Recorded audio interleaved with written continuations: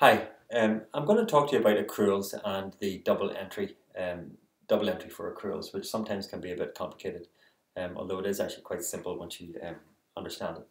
So, assume you have a company or a business and you get your windows cleaned 4 times a year. Okay, so let's just keep it very simple. So, the business comes along, the company come along and they clean your windows, and they charge you £100 each time they do it. So they came along in March, cleaned your windows for £100. So you put a debit in the window cleaning expense account, okay?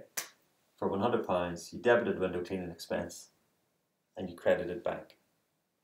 You did the same thing in June and the same thing in September, okay? So let's assume this company has a year-end date of the 31st of December, okay?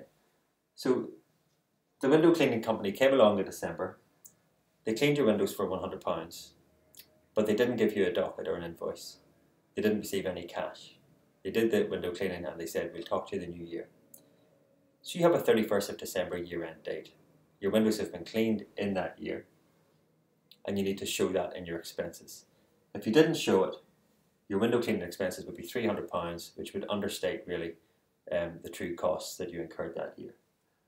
So we need to put in a £100 expense in December. Normally we would credit cash, but we haven't paid them. Or we would credit accounts payable, but we haven't received an invoice. So what we need to do is we need to debit window cleaning and credit an accrual for window cleaning. And then we can close off the accounts in the normal way. So the window cleaning expenses for the year were £400, and £400 goes to the income statement as the window cleaning expenses, which is an accurate reflection of the costs incurred that year, irrespective of whether they were paid or not, in the case of December.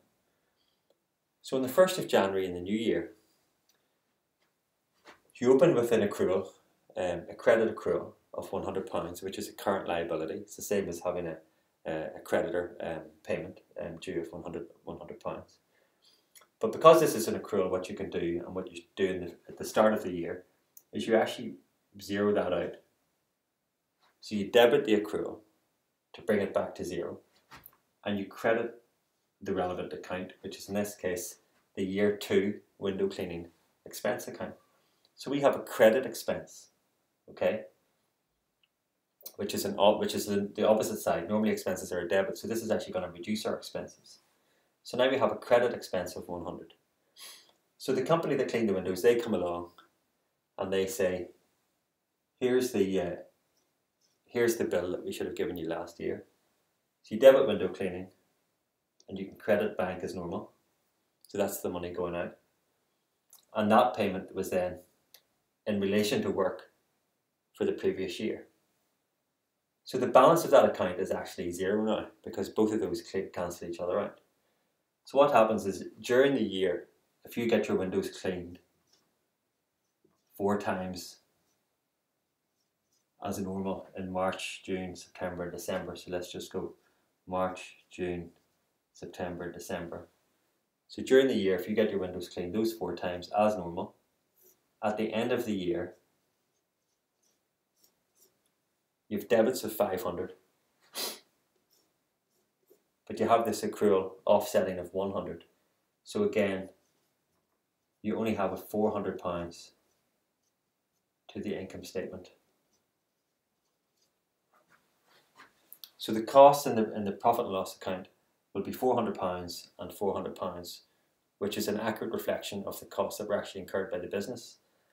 And it was the accrual, it was putting this money into the accrual and then using it to offset these amounts that actually helped to keep this in balance. If we didn't do that accrual, this would have been 300 and this would have been 500. And that would have been a misstatement of the actual true costs that were incurred during the year. So I hope that's a useful example for you. Thank you.